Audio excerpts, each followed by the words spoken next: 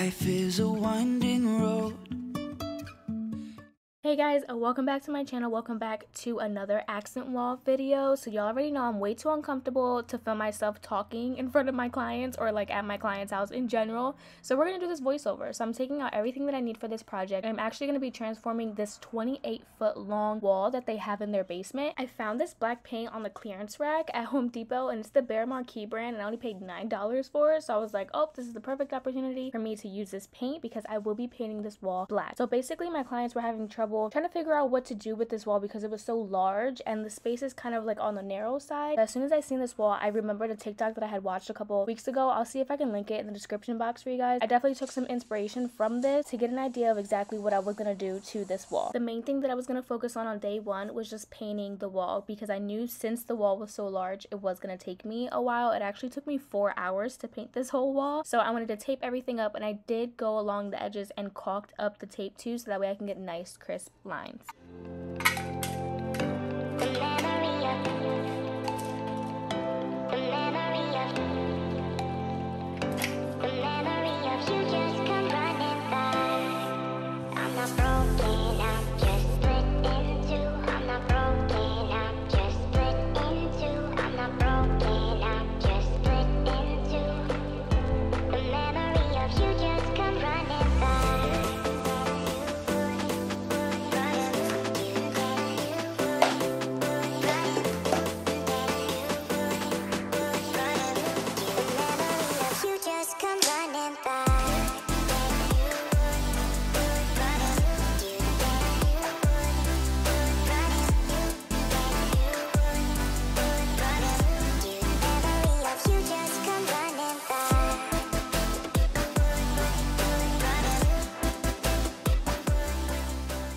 So it was at this point when I realized that this satin finish was just way too shiny for me. I could see my reflection way too clearly on the wall. So I ended up going to the hardware store and I ended up liking the color Onyx by Benjamin Moore, and I got it in an eggshell finish. So now we can resume painting.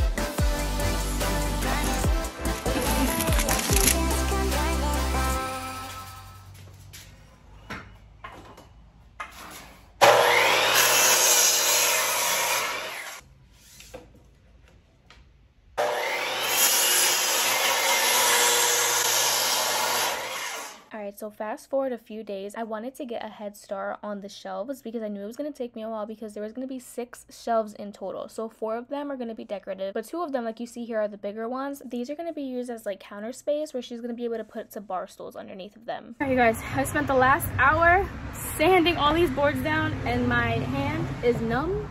So I think the last thing that I'm going to do for today is I have my pre-stain here. I'm just going to go through and just condition all of the wood, and then tomorrow I'll come back and stain it.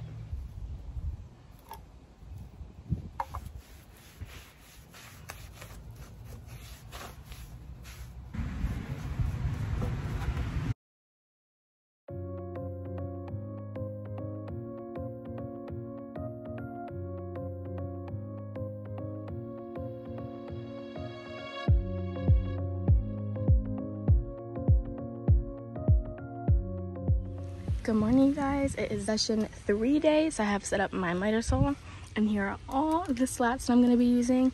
I did bring a couple of my equipment inside, so I'll show you, but I'm actually going to start cutting now, and I'll tell you inside what my plan is.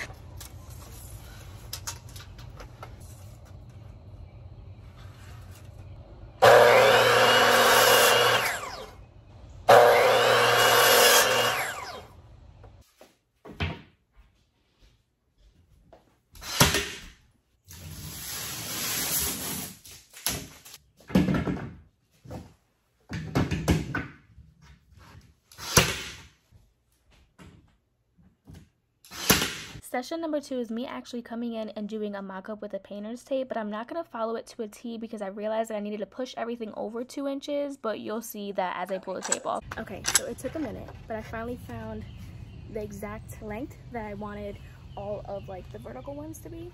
So once I found that, I took that one sample and I just copied it and like drew it onto the other ones. So now I can just put them up until I get to the next section. It's just going to be cutting the same thing over and over again. Life goes up and it goes down.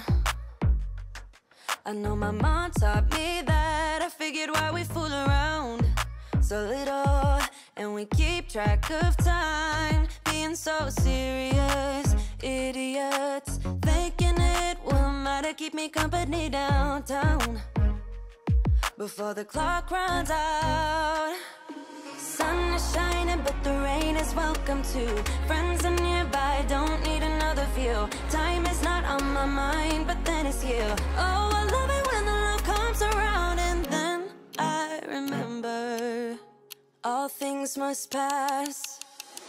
So I ended up having to change my design a little bit because the guy who came in to do the electrical, he put that outlet like really high up. So I ended up changing the design for like the middle section, which I ended up liking this a lot more because the TV is going to be going up higher, and now they have room to put a sound bar, which I think is going to work out perfectly for them, and I feel like it gave it a little bit more dimension as well. So after I put that one board up, I decided to start caulking and filling in all of the holes because I still had one more section left. I wanted the caulk and everything to dry before I finished the final panels, so that way I can actually paint on the same day as well. And I was determined not to leave until I got most of it done. You know the drama is never ending. Don't let it get the best of you. And all the fake friends just keep pretending. That's how the little things get huge. Paralyzing every pore. Oh, you feel it taking over you. To the center of your core. The lies are getting overused. When you are under the weather, getting caught in the storm. Do you remember? I told you if we dance in the blizzard, we are not getting cold. So keep on dancing, baby.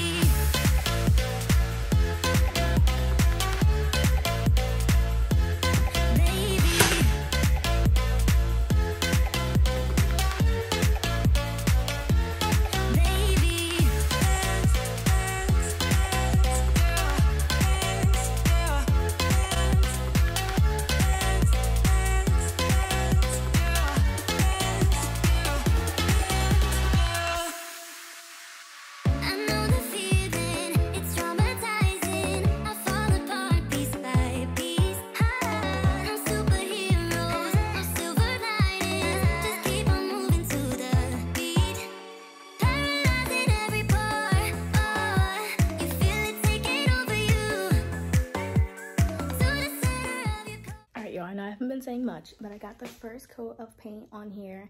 Gonna let that dry. While that's drying, I'm gonna start putting the brackets on this wall.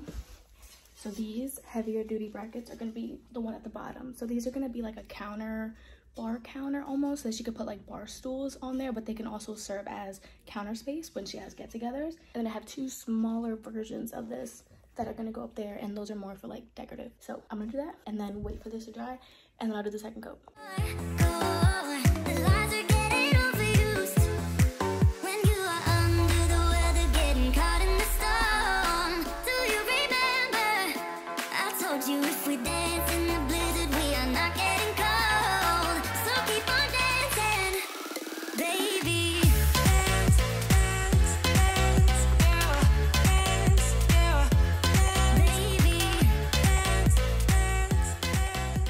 So So it's been a couple of days. So I had to take some time to recover because I was there for 7 hours straight, just nonstop going up and down, up and down. I really tried so hard to finish on Saturday, but one, the shelves weren't completely ready, so I know it wasn't gonna be 100% done, but I wanted to get as close as to be done, so that way when I go back with the shelves, all I have to do is just put them up. But anyways, so I just needed a few days to let my body recuperate from that. So we are now on to the shelves. So this is the stain that I'm gonna be using. It's a stain and poly in the satin finish, and my client wanted the color Classic Oak. Really excited. I don't think I've ever used this color, and this is my first time using water-based. Water-based does not have as an intense of smell like oil-based ones. All of the boards have been pre-conditioned, dried. They've had plenty of time to cure, so now it's time to put the stain on them. And then hopefully, I'm really hoping that I can get these shelves in within the next couple of days, either later on today or tomorrow. My next session should only be an hour long.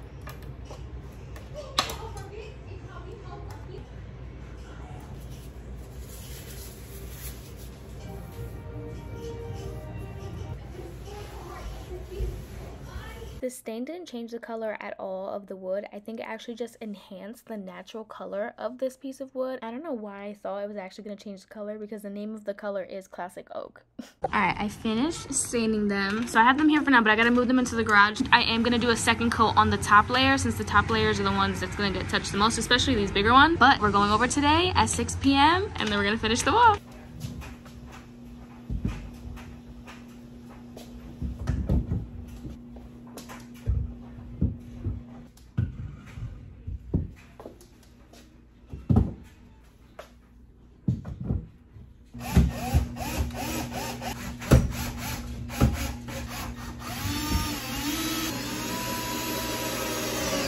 So the next thing that we're gonna put up are these sconces. Just gotta make sure that they're symmetrical and they're the exact same spot on the wall. But if you like these, I'll have them linked in the description box. Found them on Amazon and they were really affordable and they're super cute.